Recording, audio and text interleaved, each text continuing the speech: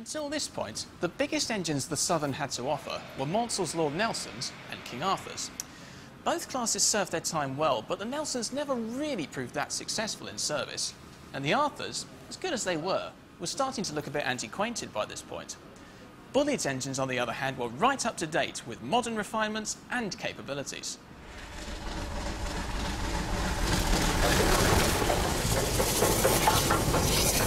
In terms of names, they seemed pretty obvious. All the merchant navies were named after merchant navies.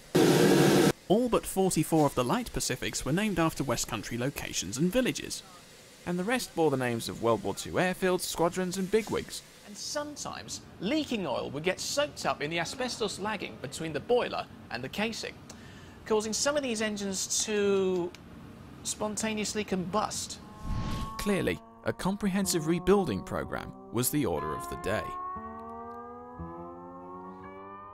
This was the result. Amazingly, several of these engines have been preserved. And not surprisingly, they can still put in a good spectacle, if they're treated right.